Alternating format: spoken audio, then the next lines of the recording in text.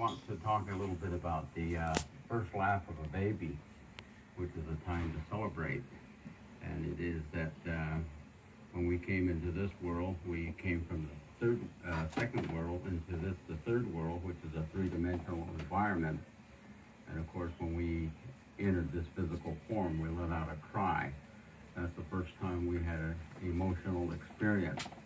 And when we let out that cry, somebody made us comfortable and provided us with food and warmth, and it was a emotional experience that we received with that cry. And also, as we progress in this world, the third world, and we continue to learn many things. And as we learn, of course, we grow in greater awareness, spiritually, emotionally, and mentally, and physically. And so in this world, of course, we celebrate birth and we celebrate that first laugh because it is a very unique experience. It is something that has to be learned, and joy and happiness does not happen. And so it is that we celebrate it when that baby gets the first laugh.